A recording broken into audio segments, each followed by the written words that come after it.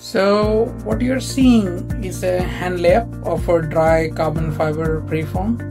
It's guided by a laser, which is I believe placed overhead, which makes sense because this is a 3D geometry and placing unidirectional fabric by hand without guidance would be nightmare.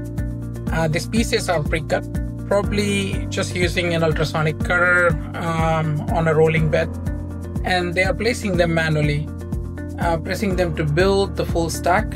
And at this point it's still all dry, so it's only carbon fiber fabrics. Then they apply vacuum bagging. That's mainly to pull any air out, compress everything before actual molding step. And now it goes into an RTM mold, resin transfer molding.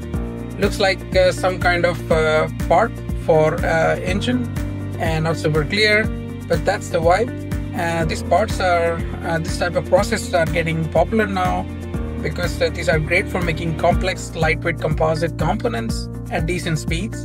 And what's cool, even though the process is semi-automated, they are still using unidirectional fabric, which gives a very high performance where it matters.